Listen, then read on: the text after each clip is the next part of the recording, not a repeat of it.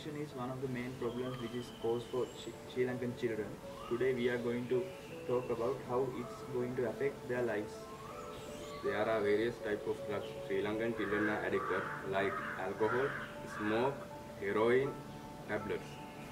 Drug abuse indicates the following risk factors for developing drug abuse problems. First of all, poor relationship with parents. Use of drugs by friends and poor achievement in school.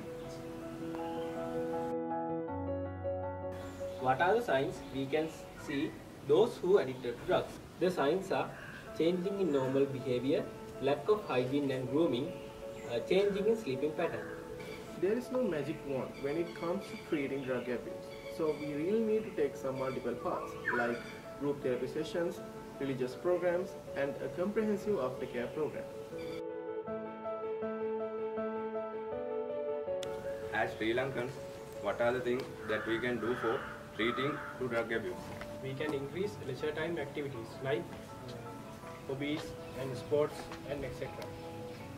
Conducting health awarenesses monthly and weekly that shows bad effect of drug abuse.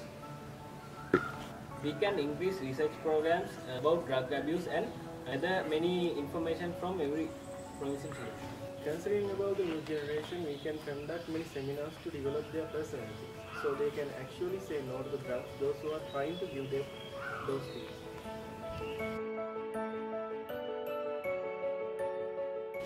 Drugs Take you to hell Disguise as heaven.